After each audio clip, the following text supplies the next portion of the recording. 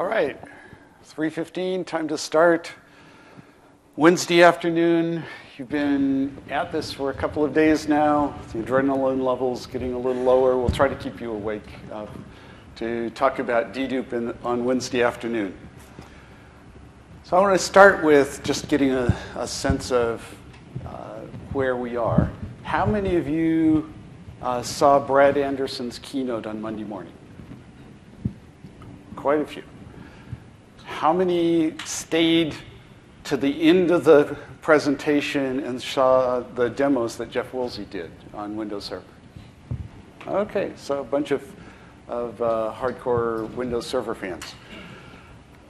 For those of you who did not, we're going to rerun that demo. For those of you who did see it, we're going to go a little deeper and show you a little bit more about what's going on under the covers. But gave away some of our secret. We have more for you anyhow. I'm actually a little bit torn. I have two objectives for today.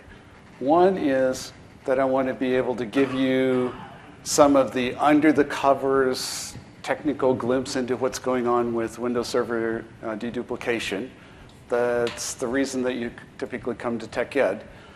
And the other is kind of the opposite. I want to make you see how easy it is so that you go run out of here and go try it tomorrow. Well, actually, there's a party tomorrow, so maybe try it when you get home.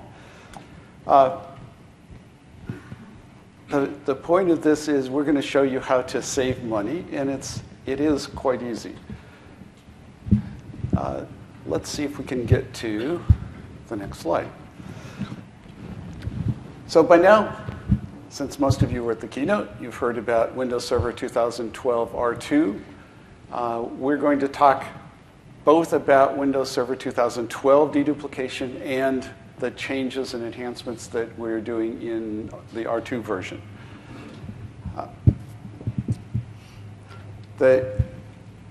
By now, I assume that some of you, or most of you, have seen something of the other capabilities that are in Windows Server 2012 R2.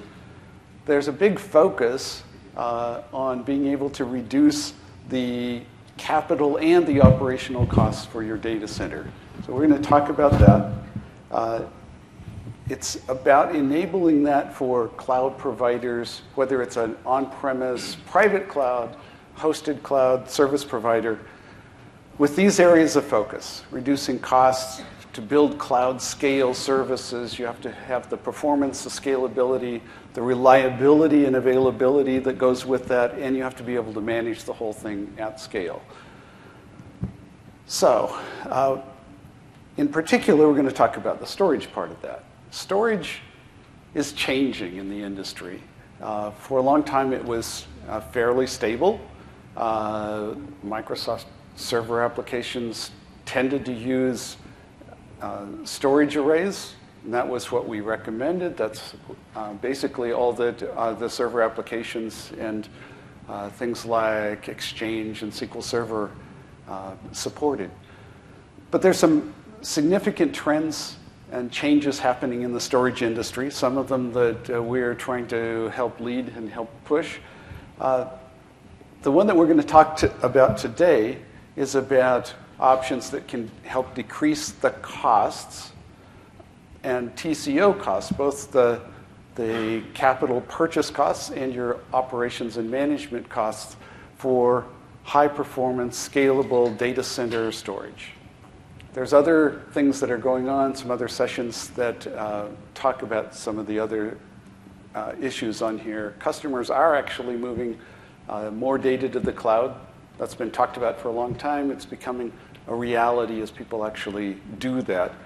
And there's more that enables a set of services that can be delivered from the cloud, such as data recovery services and storage management. But you came here to talk about deduplication. So why do we talk about deduplication? This isn't a new chart. I'm sure that you've all seen this or some version of this. IDC's been talking about it for years. Data is growing. The data storage costs are growing because although costs per gigabyte of disks has been coming down. It hasn't been coming down fast enough to deal with the increasing and accelerating rate of change in the amount of data that has to be stored. And the amount of data drives another set of costs around operations, backup, archiving, data management, a whole set of things that drive up your TCO. So since this isn't new, anybody have any questions about this? Is anybody in this group expecting that you'll need to buy more storage capacity over the next year? I thought so. Anybody that would like it if you actually could get some of that for free? I thought so too. So we're going to talk about how you might do that. So Windows Server 2012 data deduplications. We're going to start with what's in 2012. It's out. It's usable. I talked to a few of you before the session started who are already using it. But this is just to give us a bit of an overview on what the deduplication architecture is for Windows Server. So it's a post-processing approach. The deduplication does not sit in the write path. So we don't try to take the file as it comes in, do all of the processing on it, deduplicate it, and put it down into a deduplicated store while the application is waiting for that write to complete. So we do it after the fact. Deduplication jobs identify files. There's a chunking algorithm that goes through, picks the right place to break the files. It's not a fixed size. It's a variable size that's based on a research algorithm. So we pick those breakpoints and then identify the common files. And then those chunks get pushed down into a chunk store. And as you can see here, there's a repository of the individual chunks. And then there's a set of stream maps that point to the list of chunks. And then we replace the file itself with a stub file that points into the deduplication chunk store. So what you end up with is you remove the original files, and now you have pointers, and files have become metadata, the same metadata that the file system metadata that existed on the original file is applied to the stub file in the file system.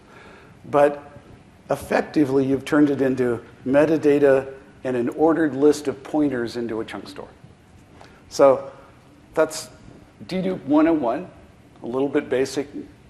Many of you may already know all of that, but it's going to be important because we're going to come back to some of those principles as we talk about some of the implications of how you deploy. All right, so as we went about building deduplication, there were some design principles that we used. The first one was we wanted to make it simple. Simple to use, simple to deploy. So it's almost, not quite, but almost, you go to the volume, you turn on dedup, you accept the defaults, and you're done. We're going to tell you about some of the caveats of things that you can change, but literally you can go, turn it on, accept the defaults, deduplication starts working. Easy optimization rules. So there are some knobs. We'll give you some knobs. The primary ones are, there are a set of files that you may want to exclude. There's some that we recommend that you exclude, some that we will exclude by default. You can set the time after which the file is written before we'll come back and process that file for deduplication. So in Server 2012, it was a V1 product. We didn't have any significant experience other than a few pre-release TAP customers that helped try it out, but we didn't have widespread customer use. And so we wanted to make sure that we were on the conservative side.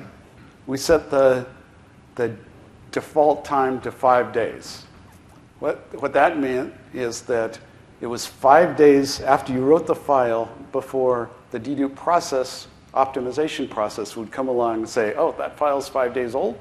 I can now process that, do the chunking, and put the file into the chunk file and replace the original file. In 2012 R2, we've got enough experience and some of the things that we'll talk about today that the default's now moved down to 3 days. You can actually set that even lower.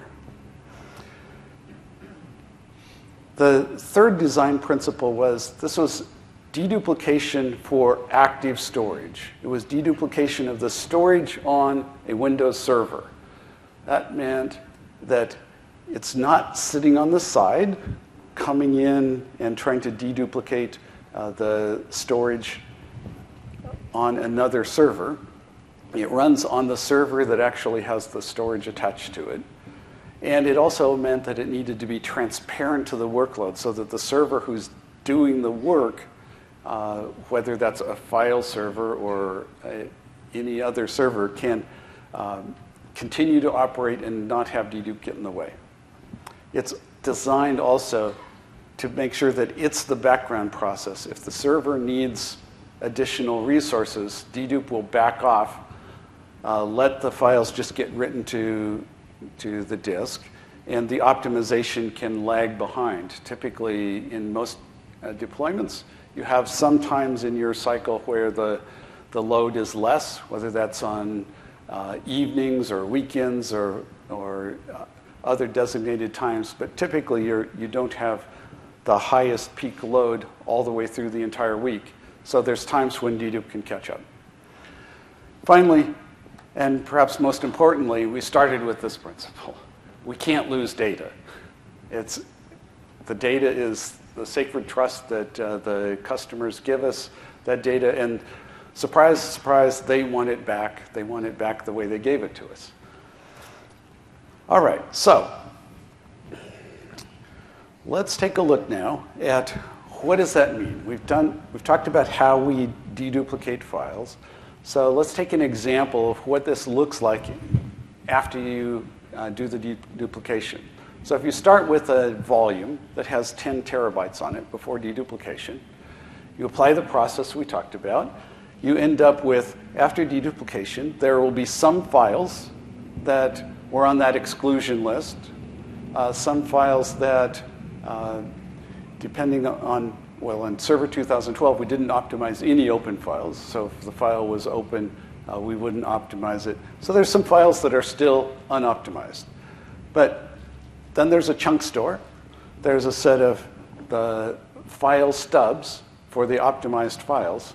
You end up with a significant savings because the chunk store and those stubs takes less than the original physical amount of storage. So your logical amount is 10 terabytes, but your physical storage in this example is 2 terabytes, an 80% savings. What kind of savings can you actually expect? Well, if you have 80% capacity, what does that mean? It means you're saving on the hardware cost. It also means that you're saving on the TCO, the management cost, the backup. There's less data to move around, particularly if you're the applications that work with it. Your backup application can handle optimized backups. You have much less data to move, shorter backup times, shorter downtimes in Windows. All right, so what could you expect? So we tried this out on some different workloads. And a typical information worker home folder sits on a file server, and there's a bunch of those. If you deduplicate those, you typically get something around 25 to 35%.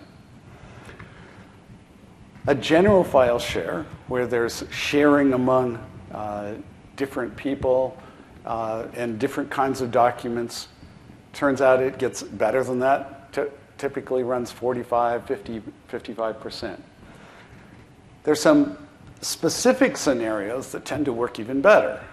One is a software deployment share. So if you have a place such as Microsoft, we build Windows every day, and we build multiple versions of that. So we have lots of different versions, and there's lots of commonality in those. We tend to get very good deduplication rates on that, up around the 70 to 80%. But the one that turns out to be most interesting from what customers tell us is VHD libraries. They deduplicate really well. We've seen 90, even as much as 95% deduplication savings on VHD libraries. So with that, I'm going to turn it over to Giri, who is the senior test lead for deduplication, and he's going to show us what that looks like. You've seen the graphs, the charts. He's going to show you what it actually looks like on the server. Thanks, Gene. So let me show you an example of the kind of savings that we see in case of VHD libraries. So I here have a VHD library onto which various OS VHD images are stored. Now, if you see the total size of these files, you need to switch.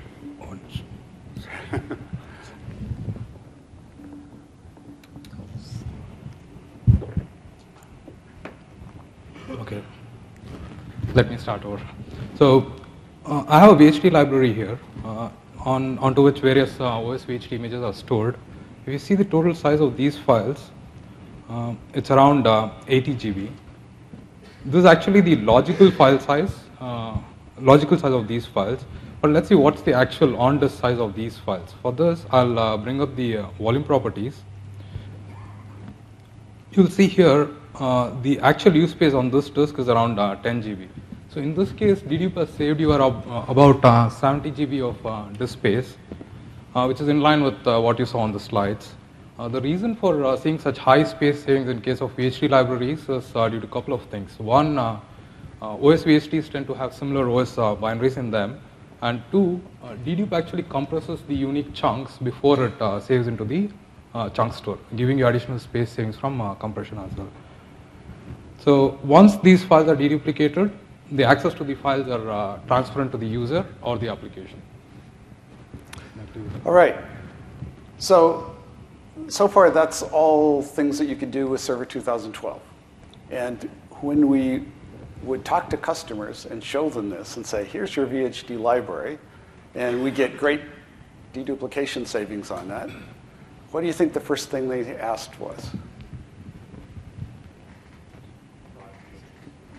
Why? That's great. It's nice that I have my libraries there, but I want to actually run my VHD files from that. So for Server 2012 R2, we decided that we would go tackle that problem. To do that, if you're going to be able to run those, you'd have to be able to turn on optimization on a library where you have running VHDs. You have to be able to optimize the running file while the file is open. And then you have to be able to make sure that the VM can keep running while deduplication is going on underneath. So, Giri, what does that look like if we try to do that on the libraries? So let's try it out, Gene. So I have here a running VM, which is quite responsive to the user.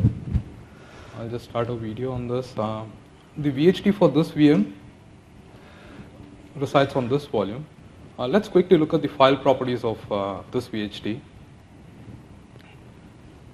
So you'll see here that the size on disk and the logical size are the same. So one way to know if a file is deduplicated, you can actually look at the size on disk. If the size on disk is less than the logical size, that basically means dedup has processed that file and moved the chunks to the chunk store. So in this case, this file is not deduplicated. Now I'll show you how to enable deduplication and run deduplication on this volume. For this, I'll switch to Server Manager UI.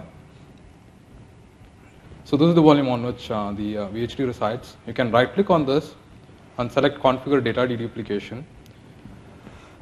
In this drop-down, you have a couple of options. To enable data deduplication, you need to select Virtual Desktop Infrastructure Server. You select this and then click OK. That was pretty Now easy. yeah. Now it's as simple as this to enable live deduplication. I'll give it a couple of seconds for it to finish.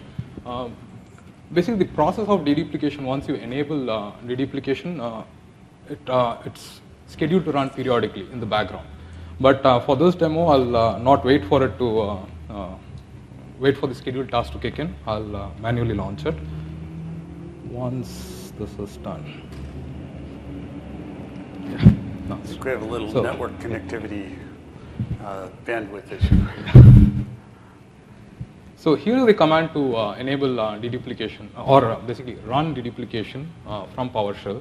So the process of deduplication, we call it as optimization. Once you have used Windows Server 2012, you would be familiar with this term. So let me start.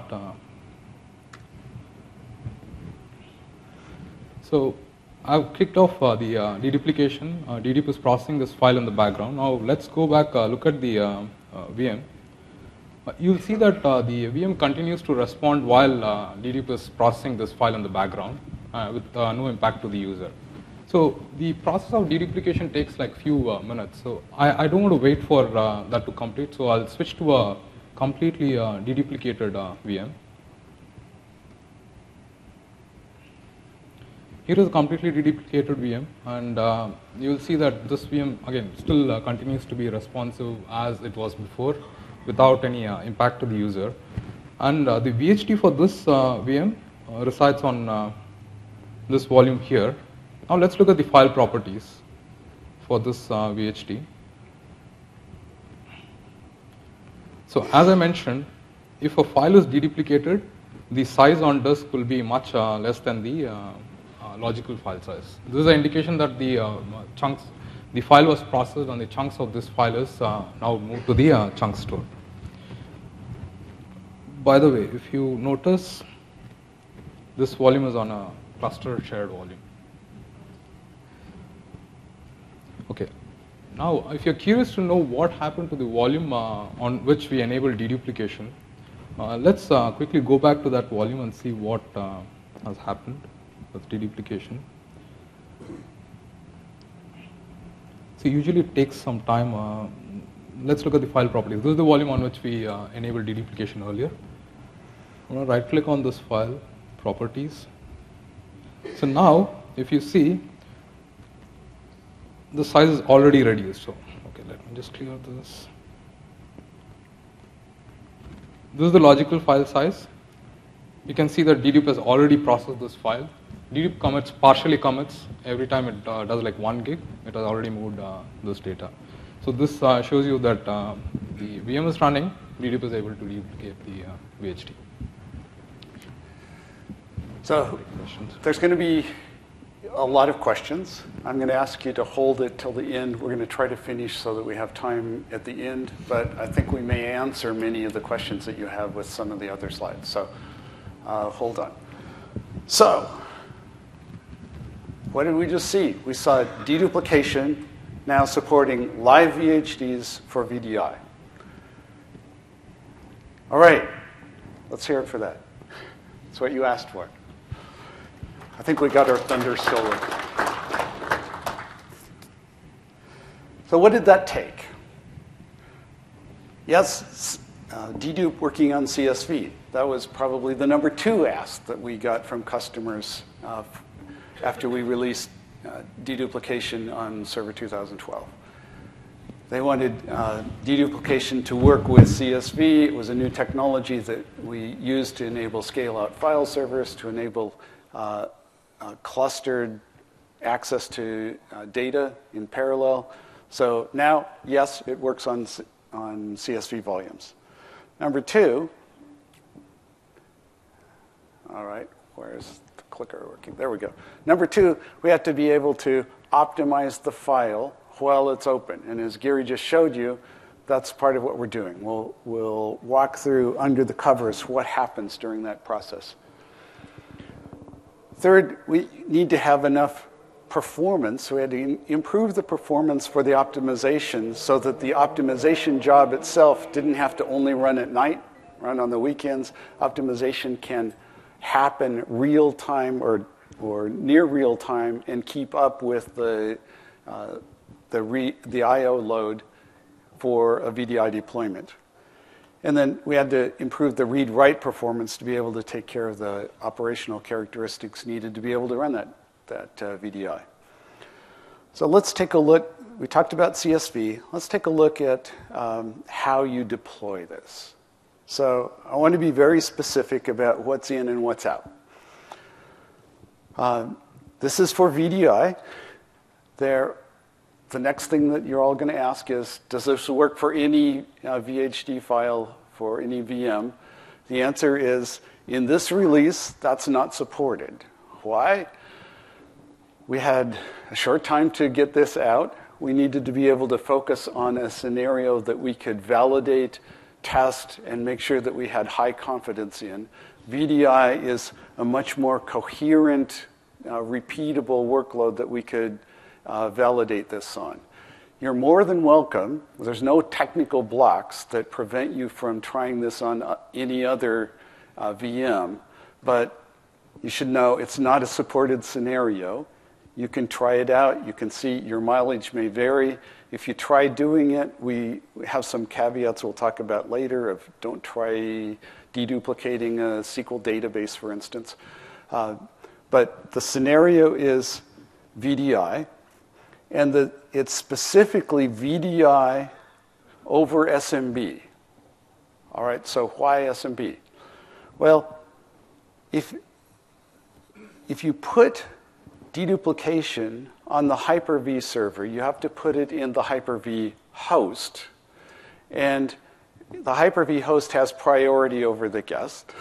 The Hyper-V host has other things that it has to do that take care of the guests and keep them running. And if you put the dedupe process on that, and it gets busy using CPU for computing the cryptography, doing the compression, it's going to take resources away from the host, and it'll reduce the ability to run the VMs in the host. The file server, on the other hand, if you're running Hyper-V 2000 on server 2012, it runs just fine against SMB as the storage, and it has the capacity to keep up with the deduplication because you're not using the CPU utilization that you need for your Hyper-V guests. So required is SMB3 remote connection, network storage. Recommended is that you put this on a scale-out file server. Scale-out file server for, how many of you know what scale-out file server is in Server 2012? For those of you who don't, we introduced a new file server type in Server 2012 that allows sitting on top of clustered shared volumes. So it's a clustered file server on CSV. Every node in the cluster can access all of the data on any of the CSV volumes. And a client can come in from the Hyper-V host, in this instance, can come into any one of those nodes with some new work that Jose talked about yesterday, or maybe it was Monday. We can now balance that automatically across multiple hosts on a per-share basis. So we recommend putting this on a scale-out file server. If you go create a file server, the wizard will just ask you, do you want a general purpose file server or a scale-out file server? So there's a couple of implications that follow from that I wanted to illustrate for you. So as I said, you can see the data, you can get access to the file on a CSV volume from any node in the cluster. That means that if you want to see what the data is, you want to see the logical and physical information about the volume, you want to see what the compression rate is in Server Manager, you can see that all from any node in the cluster. Go just talk to one of the file server nodes. However, deduplication, remember we talked about it being a not in the write path. So we have this asynchronous process. There's an optimization process. There's a garbage collection and compression process that happens in the background. Those are jobs that run on a server. Well, it means that they run on one server, not all servers at once.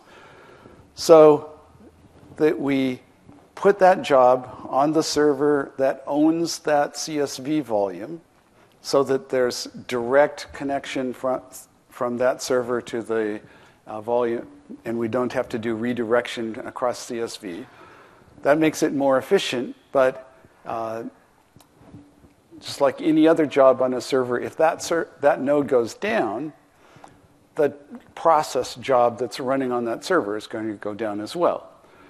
However, since volumes are self-contained, deduplication, we can see it from any node. All we have to do is go restart that optimization job on the node that picks up ownership of that of that CSV volume. So now the optimization job has failed over along with the volume that it was optimizing. And then if the first server comes back online, we can start up another optimization job on the volume that it owns. All right, so we've talked about CSV. Let's talk a little bit about under the covers on open files. To start, I'm going to walk you through the process of what happens with a normal file that's not open. So you start with an unoptimized file. It's a stream of bits on disk. We split that into chunks, the variable size chunks, the algorithm we talked about. And then now you have a set of chunks that you can move into the chunk store. We take all of those, once they're into the chunk store, we create a reparse point that we put in the file system that points down to the location of those chunks in the file store. And then we remove the main data stream, and all that you have left is the reparse point.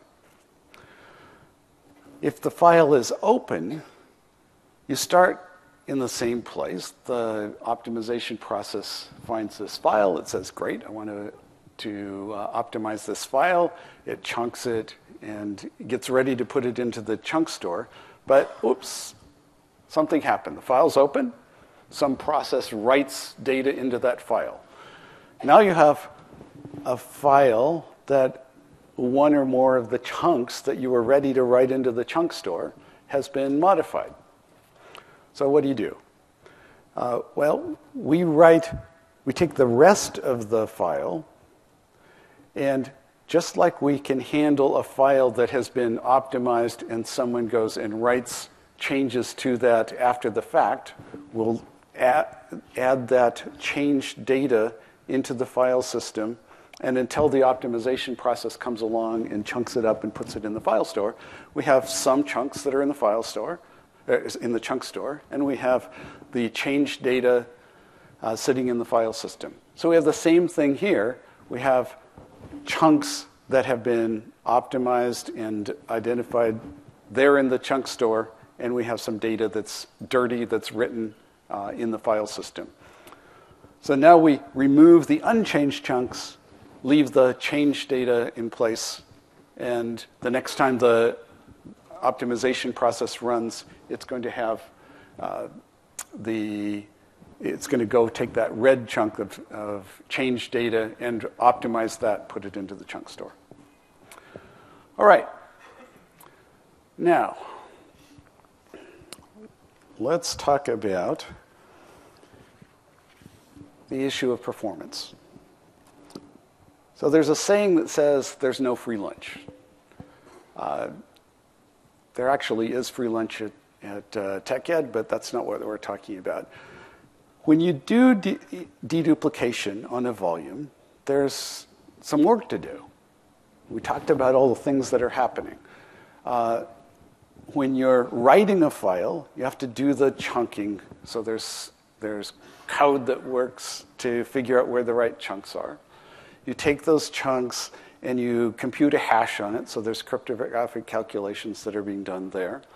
There's taking those chunks and as Gary said, we compress them before we write them into the chunk store. And then we have several different places that we have to write information. We have to write the chunks into the chunk store. We have to write the stream maps into the chunk store. We have to write the reparse points. We have to wipe out the previous data, so we have to change the file system data. So there's multiple writes. When you read, you have the same kind of thing. You now have your file in bits and pieces in the chunk store. You have to go start with the reparse point, find the stream map, go get the pieces out of the chunk store, pull them out, decompress them, reassemble them, put in memory so that your calling application can get the original file back. Remember, we said customers and their applications really want the data back the way that they gave it to us. So there's some overhead in all of that.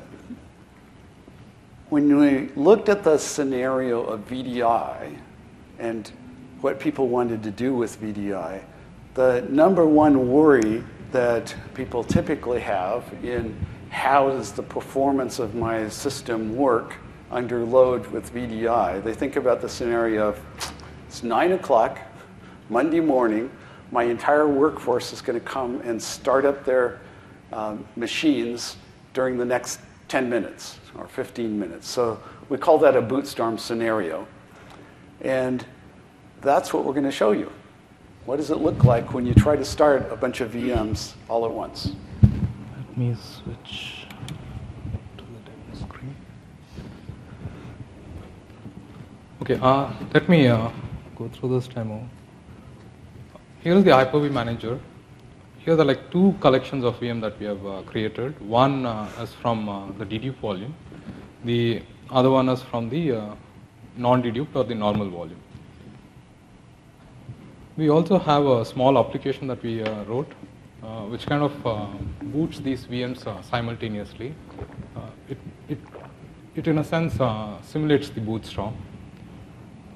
So you're going to start them all at once. It will start all at once, yes. And while this is happening, I actually want to collect some perf counters. I'll start those perf counters. I also have here two VMs, one each from dedupe, normal, and this is the dedupe VM and this is the normal VM. And this is the last VM from each of these collections. Now let me start booting these VMs. You will see that the sets of VMs from each of these collections start booting one after the other. So at this point, all the VMs have been started. Let's switch to the perf counter. While I look at the perf counter, you should keep an eye on these two VMs.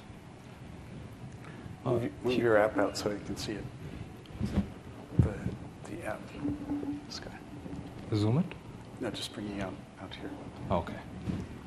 So the red line here indicates the reads that are happening onto a normal volume, and the green line here indicates the reads that are happening onto a deduped volume. Okay, now, actually, I want to keep this screen out here so we know when the VMs boot. So this application basically waits until these VMs boot and get the IP addresses. Now you see the dedupe VM is already booted and it's at the login screen, and it's slowly getting the IP addresses as well. Once the IP addresses are here, it will stop at that point, saying that all the VMs are booted. So while this VMs boot, let me explain a bit about how access to dedupe file works. When Hyper-V sends a read request to a dedupe file, we have a filter driver that intercepts this read and then redirects the read to the chunk store. In the chunk store, the read gets reassembled and then served back to Hyper-V. As you would be aware, Hyper-V does unbuffered reads. Basically, that bypasses the system cache. But when dedupe reads the chunks from the chunk store, it reads buffered. Basically, what that does is it caches these chunks in the system cache or pretty much in the RAM. When there is a read, another read to the same chunk because of high duplication, the read would. So yeah, pretty much all of these have completed. Let me pause. So when there is a second read that happens for the same chunk, it's served from the chunk itself. So with high deduplication, most of the chunks end up residing in the system cache, giving you the benefit of read. So now that's something that you can see here. Now let's look at the bytes that were read in case of normal. I'll look at the average bytes. It's around 14 million bytes were read in case of normal volume. Now let's look at. So in case of DDP, you would see just 5 million. It's like almost like 1/3 of what you would see on normal volumes. Back to you. So not bad. We have deduplication, lower costs, more VMs in smaller capacity, and better bootstrap performance. So Gary talked about how that works. We just have a little slide here to help illustrate it for you to lock that into your memory. As you said, Hyper-V sends down a non-cached I/O, sends to the file server. The file server passes that on as non-cached I/O. Dedupe intercepts that,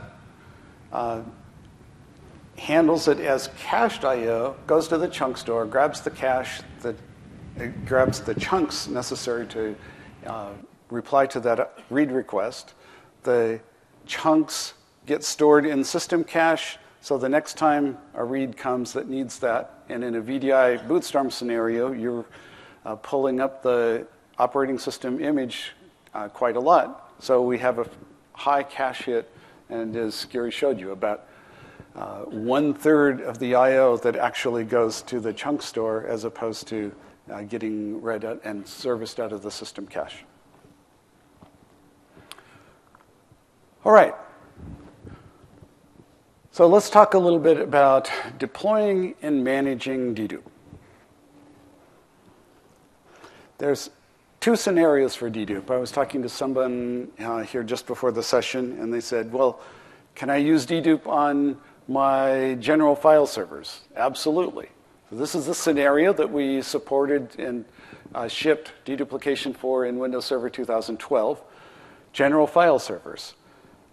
It's transparent access to files.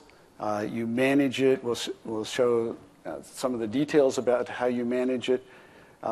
But for information worker and general file servers, it works just fine. It's not in this deployment mode, not deduplicating the open files. It's just doing what we described before, going through on a periodic job basis and optimizing the files. You set the parameter of how long you want them to be aged out.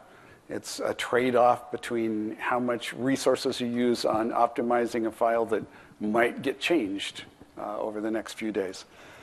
There's a couple of other interesting things about this scenario.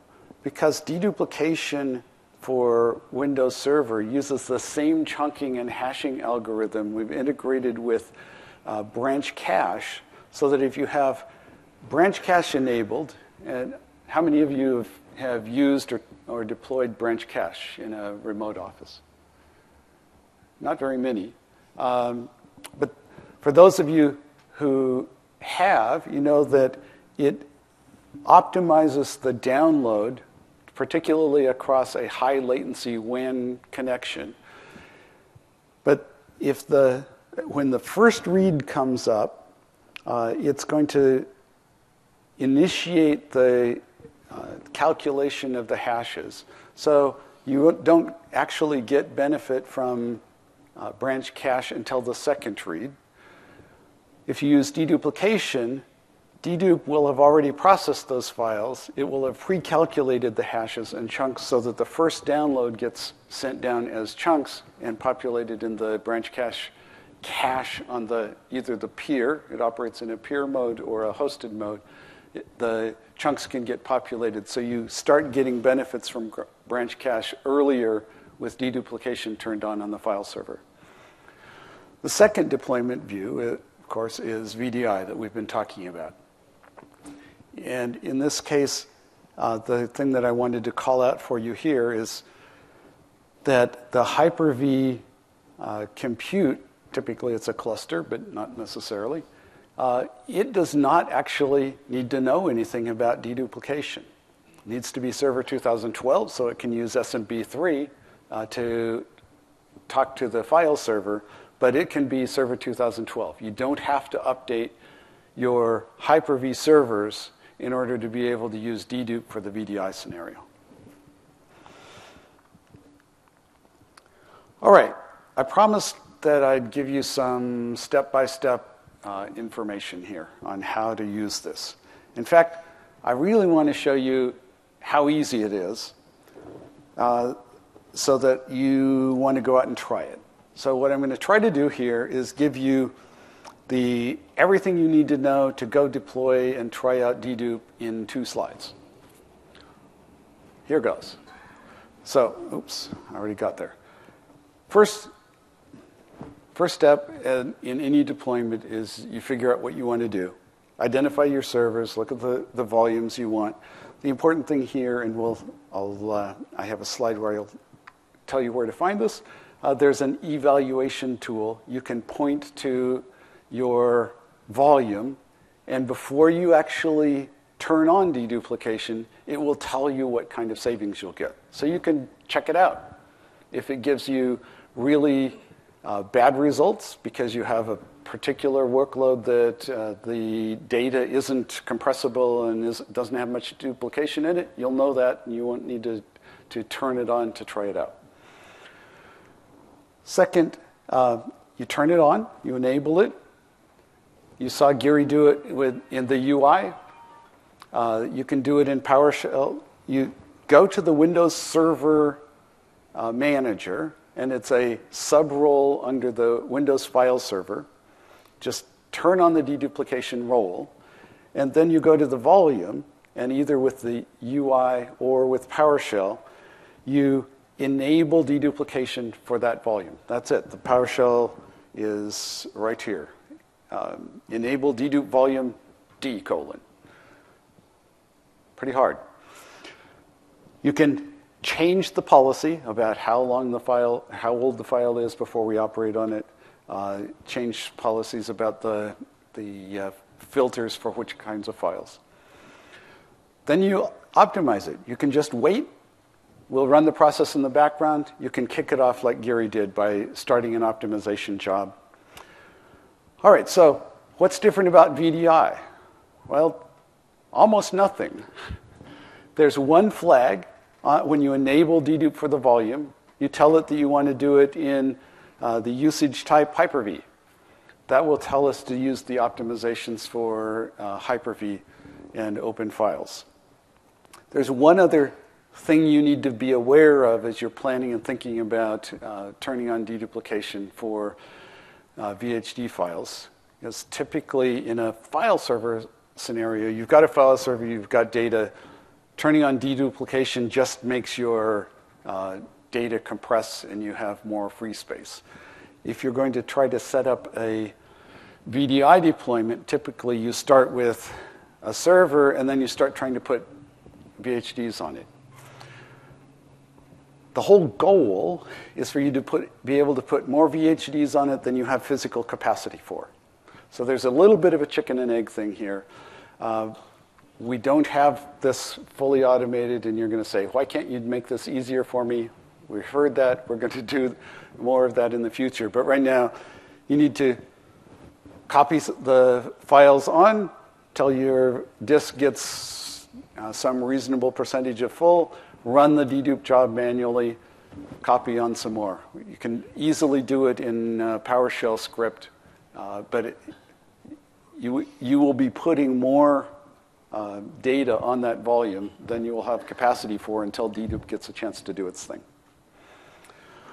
So that's how you get it set up. Managing deduplication.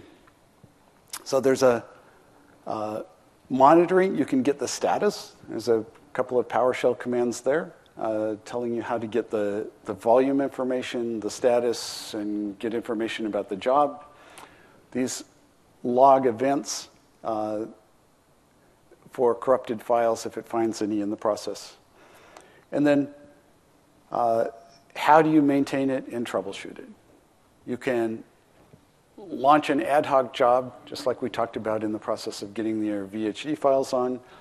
You can manually run the garbage collection and the scrubbing job. The scrubbing job goes through all of the files and verifies that all of the data is intact and correct. We'll come back to that in just a minute after we show you one more surprise. You can unoptimize a volume. Here again, there's a caveat. We give you the command to do this, but if you've got 10 terabytes of logical data on a 2 terabyte drive, it's not going to succeed. So you have to make sure that you have, when you do the actual unoptimization of the full volume, you have to make sure that you have the capacity to be able to hold the logical amount of data that you have there. So you may have to copy data off and then delete in order to be able to get the drive in a condition where you can actually do the unoptimization. All right. Caveats. What doesn't work? Boot volume, system volume, FAT drives, and REFS drives are not supported with deduplication. The drives have to be attached to Windows Server. A remotely mapped drive doesn't count. If it's attached, as in a SAN array connection with fiber channel so that it looks like a local drive to Windows Server, you can do that. Typically, people who use SAN arrays are often using the deduplication on the hardware. You'll ask, can I do both? Yes, it's possible to do both. We haven't seen any problems with it. In fact, a couple of customers say they eke out a little bit of additional percentage of improvement. But if you don't have the hardware array, it's probably not worth the cost delta. But in terms of will dedupe operate, as long as it looks like a local drive to Windows, it will. Don't put deduplication on the Hyper-V host. So VMs that are on the Hyper-V host, you don't want to use deduplication on. That includes if you're exposing those up through CSV directly connected into the Hyper-V host. As I mentioned before, SQL databases, Exchange stores make extremely bad candidates for deduplication, and they have lots of churn from the random I/O, so those are not supported. And then there's some files that just don't make any sense or that we skip. If it has extended attributes, we don't support that. Encrypted files, we skip. We don't deduplicate encrypted files. If it's smaller than the minimum size that it makes sense to put into the chunk store, it would just be one chunk, and so we don't deduplicate those. And if it's a reparse point that's not a Windows Server deduplication reparse point, we won't process those as well. And finally, deduplication is only on Windows Server. It's not on the Windows client's queue. All right, just a couple of other considerations here.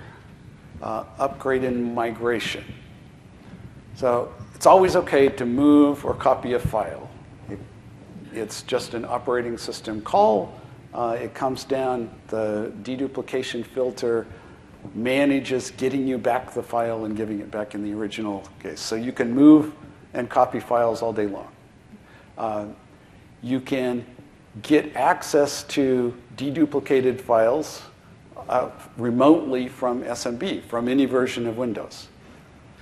You can move a volume that's been deduplicated in Windows Server 2012 and attach it to a Windows Server 2012 R2 machine. That works fine. Don't go the other way. That's not supported. You can't move from R2 back to an earlier version. You can't move from 2012 back to 2008 R2. Deduplication doesn't exist on 2008 R2. And a couple of notes about backup. I assume that most of you are IT pros. I know that there's at least one backup vendor in the room. The bottom line here is going to be ask your backup vendor. There's some things that can go dramatically wrong if backup is done the wrong way. So again, it's always possible to go backup and restore individual files. We'll handle giving the file back in its original form, and when you restore an individual file, it writes it into the file system. We see that as a modification of the file, overwrites what was there before, and we go ahead and process it.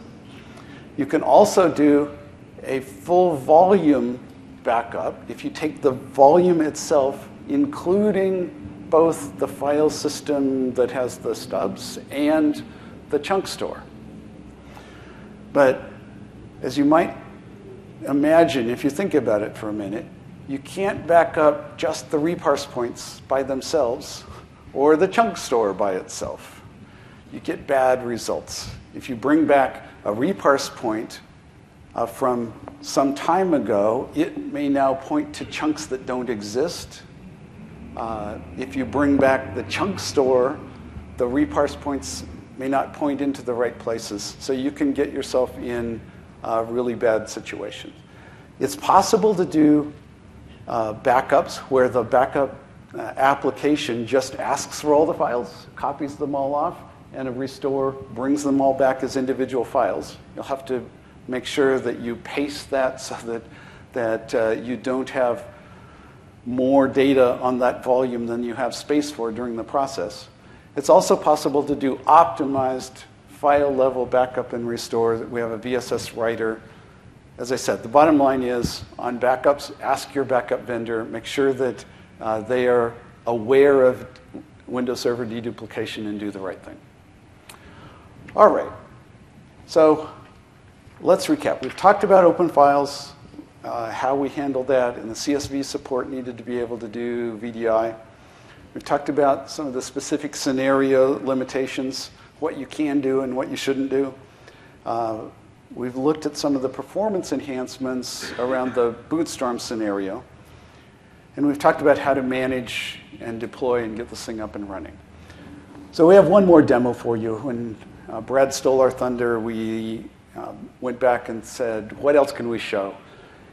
And we thought about what is the next most important thing for folks thinking about VDI? Well, mostly what people tell us is when they're planning VDI, their most important metric is how do I get density in my VDI deployment? How do I get the most number of users supported on the fewest number of machines, fewest number of racks?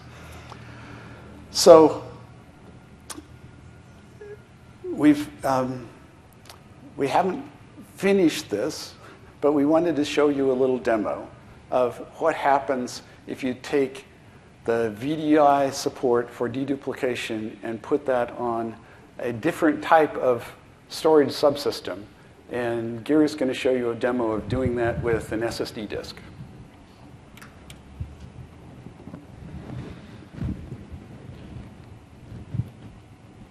So here I have two volumes created out of SSD. So one is deduplicated and the other is non-dedup volume. So what we try to do here is to see how many VMs we can cram into each of these volumes. So now let's see how many I was able to add and let's go back.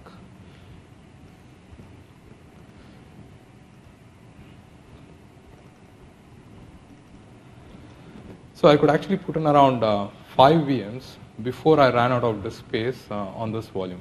The VM size is around 8 gigs, and I couldn't add another one. So now let's see how many we could add in dedup volume. Any guesses on how many we could? Right? Numbers?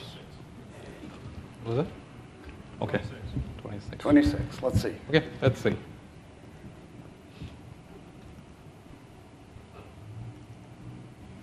I think you are close. 50 VMs. Are they like 50 VMs. Can you actually run them?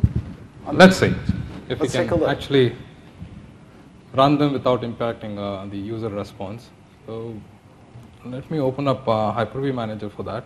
See, here you can see that all the VMs, the 55 VMs are running on the system. Right now, what I did is I brought up like two VMs here. One which is deduplicated VM, the other is a non-deduplicated VM. Let's do something simple here.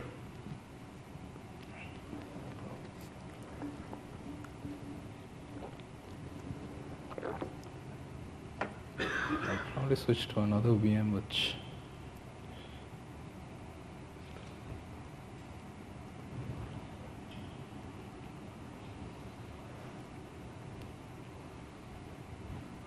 Let's give it a second. Network connectivity back to the West Coast has been a little interesting this week. This doesn't seem to be. Well, by the way, this is not a dedupe VM. So dedupe he's VM having is a problem with the non-deduped one.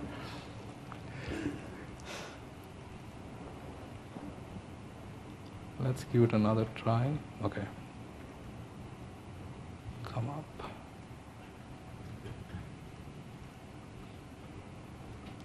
So, well, non-DD volume VM decided to not to come. Okay. So it eventually came. Okay. Probably this is a good example too. If you see the dedupe VM, which is like around 50 of them running instead of 5, I just initiated a copy here.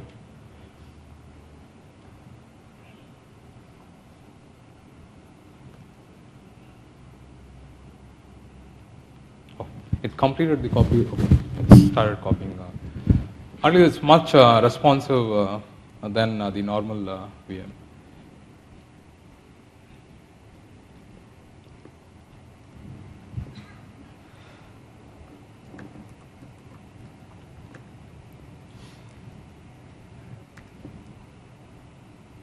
Well, anyway, it's too late now. So what I was planning to show is copy on both these VMs. And you would see that dedupe VM, in spite of 50 VMs running, the copy completes earlier than the normal VM. But we're not done with this release. Typically in the last few months before we finalize it is the time that we really focus on performance, testing, validation of some of these things. So we aren't completely there. But this, I think, illustrates that there's a potential here for really changing the game for VDI, where you now have the ability, because you can use deduplication on the VHDs, you now have an application that can consume the IOP characteristics of SSDs. Puts it in a different class. That lets you put, if you have a 10-to-1 ratio, it gets you in a position where the cost difference goes away.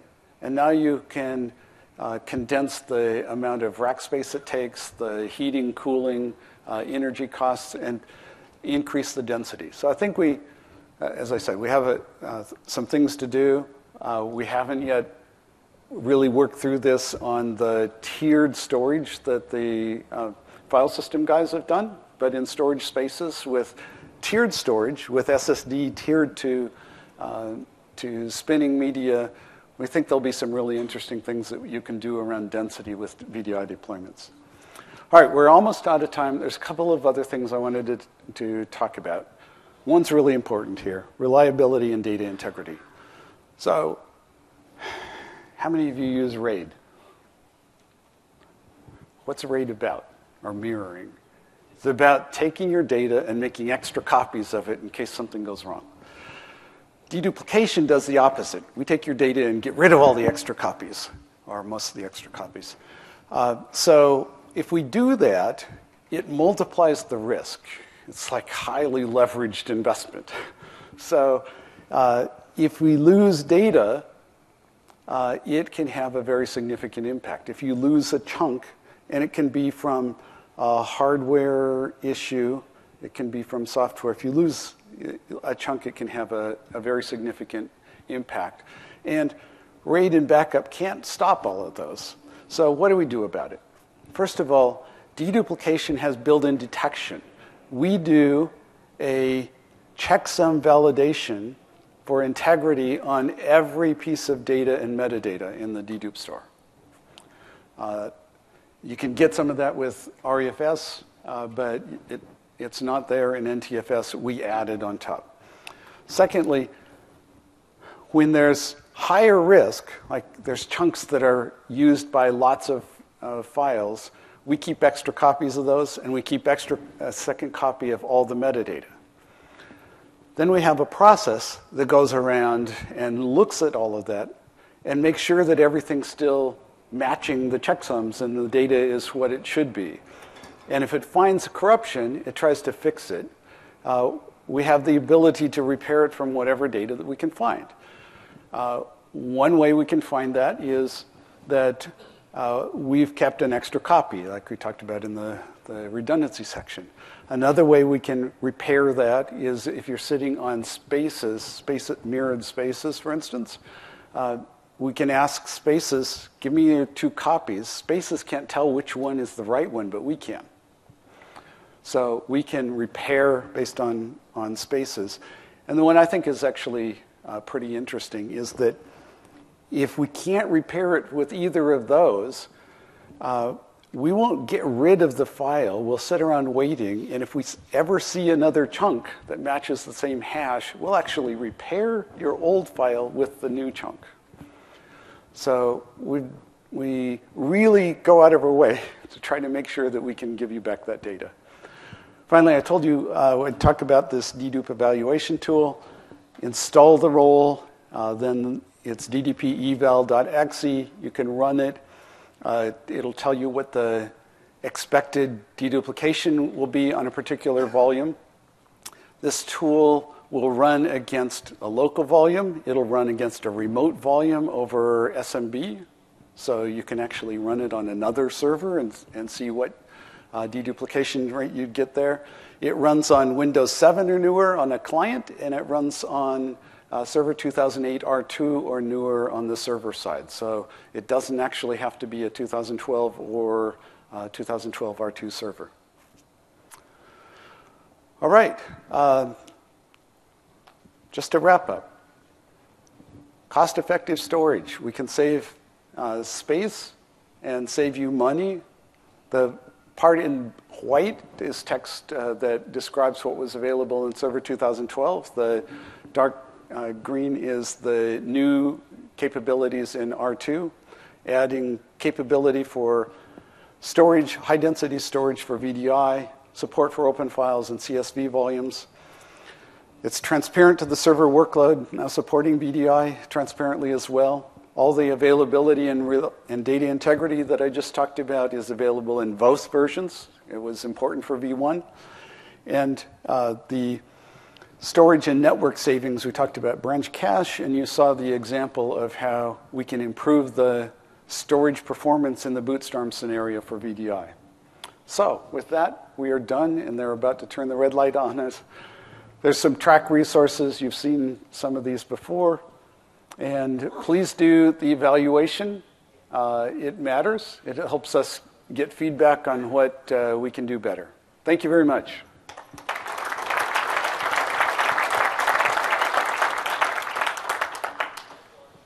We'll be around for questions. Actually, we'll take questions. Are we out of time? We'll stick around and answer questions up front or out in the hall.